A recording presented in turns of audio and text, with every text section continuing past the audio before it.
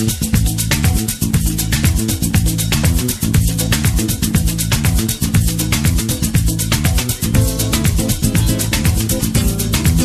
guys, it is not Chef Ryan. I'm back with another video. Today we're going to be cooking a slow cooker pulled pork. Let's get in the kitchen. He's a little overweight and he likes to eat, but he's not a chef.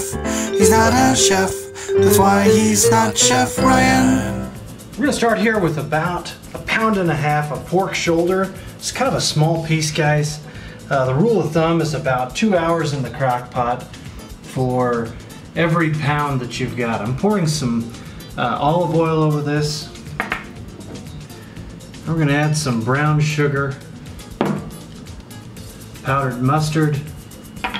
This is some smoked paprika. Powdered mustard and smoked paprika is about 1.5 tablespoons.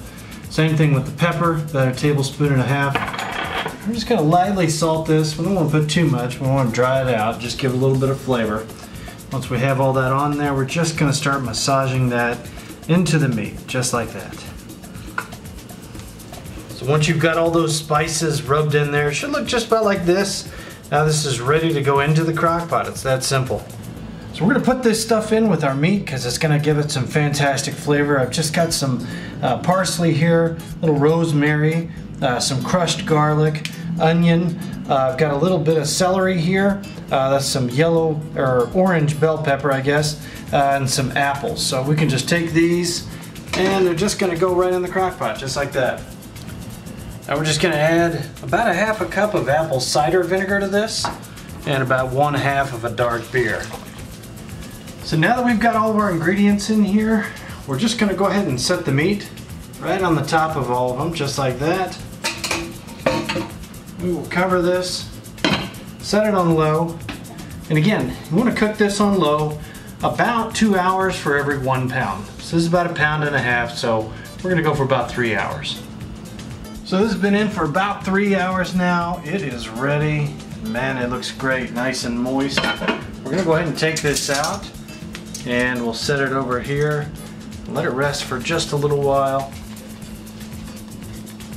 and then we'll be ready to shred it up. So now this is fully cooked. We're just going to start shredding it just like this until we've got it all in little pieces. Man, it's just coming right apart. This is great. This is what everything should look like once you've got it all shredded up. Deciding to cook this meat, not very tough decision. Deciding to eat the meat, also not a very tough decision. Deciding what kind of barbecue sauce to put on it, that's a little bit harder. I'm using this Dimples barbecue sauce. I love the spicy. They sent this to me. It's out of North Carolina. It's fantastic. I recommend giving it a shot. So I'm just going to pour some of that over the top. Oh, it looks good. And we'll mix this up.